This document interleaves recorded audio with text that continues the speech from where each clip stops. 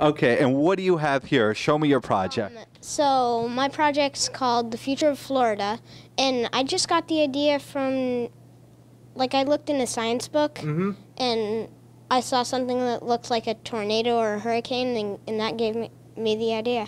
And the idea is you're testing different shapes and how they react to what, wind? Yeah, wind speed, to see which one would last the longest in a hurricane. And what did you learn?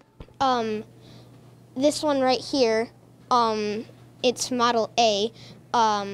It would withstand the most. Now, I'll ask you the one question and one question only. Do you have any plans on becoming a meteorologist? Because I don't want to be out of a job.